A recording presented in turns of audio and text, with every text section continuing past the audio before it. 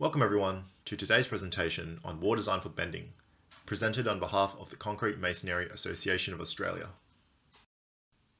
So just some background information before we begin. This presentation will go through relevant standards such as AS 3700 masonry structures to determine block design considerations for bending. This presentation will also go through a worked example for a grouted, vertically reinforced concrete masonry wall. The main reinforcement in the direction of bending shall be spaced at centers of less than 2000 mm, include an area of at least 100 mm squared, and be such that the reinforced bending moment capacity is greater than or equal to 1.2 times the unreinforced bending moment capacity. In members designed for bending in two directions, the requirements for main tensile reinforcement shall be met for the reinforcement in each direction. The width of the compression phase of the reinforced masonry in bending shall be assumed to extend beyond the line of the tensile reinforcement. The cases for vertical and horizontal reinforcement differs and shall be taken as the minimum for the following values. The horizontal bending capacity shall be taken as the equation shown, where phi is the capacity reduction factor, FSY, which is the design yield strength of the reinforcement, ASD, which is the area of the main tensile reinforcement, AST, which is the area of the fully anchored longitudinal reinforcement, D, which is the effective depth of the reinforced masonry member, F-M, which is the characteristic compressive strength of the masonry, and finally B, which is the width of the masonry member. We will now go through an example for designing a vertically reinforced concrete masonry wall. This example requires us to design a load-bearing wall with a total out-of-plane loading of 4 kPa. The wall is 2.7 meters high, made of standard concrete masonry units, using face shell bedding of M3 mortar. We will determine the horizontal bending capacity of the wall and check whether it is greater than the design loading. The height of the wall is 2.7 meters, with a spacing of 1 meter between each vertical reinforcement bar.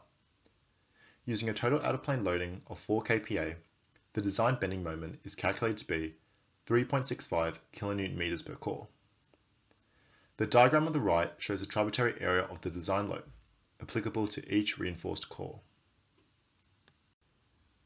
The strength contributed by the steel reinforcement is calculated.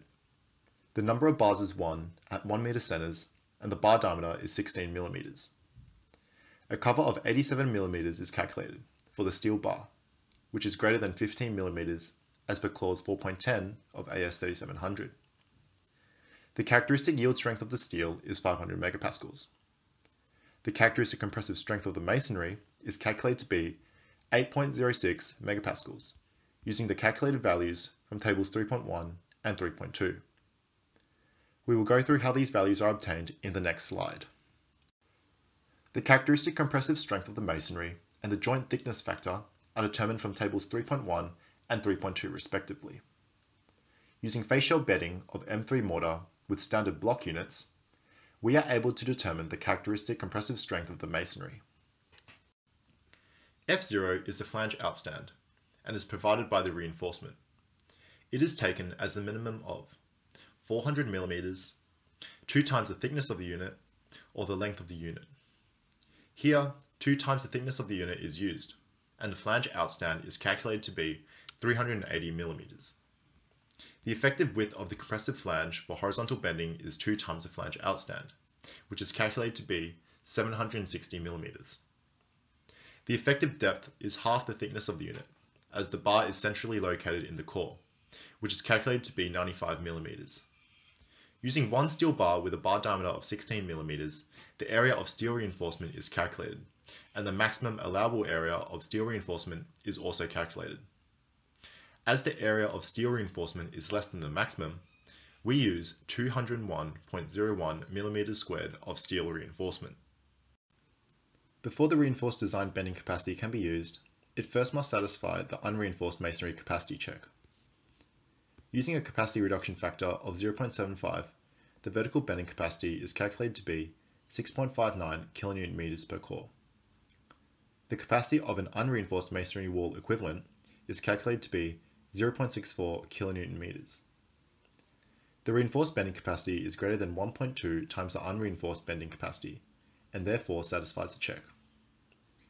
As the design bending moment of 3.65 kN per core is less than the capacity, this satisfies the criterion, and thus the vertically reinforced wall is okay for the given out-of-plane loading. Here is a design chart from our MA55 manual, which can be found on our CMAA website. To read this graph, anything below the tracing curve is deemed okay for use. Here, a 2.7 meter high wall using standard 190mm thick blocks with centrally located 16mm reinforcement bars, spaced at 1 meter, is okay for a design loading of 4 kPa.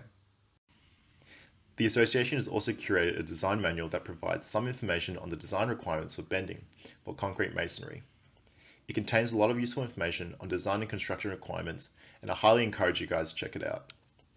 If you have any other questions regarding bending design, please don't hesitate to contact the association, and we will be more than happy to help you guys out. The association also offers a wide range of free resources available to the public, such as technical manuals, research papers, and case studies. The association also has a technical hotline where we can answer any of your brick or block related inquiries. Should you have any questions about the design and construction of brick or block, please feel free to give us a call on the technical hotline. This concludes today's presentation on wall design for bending. Thank you for your time, and we hope you enjoyed today's presentation.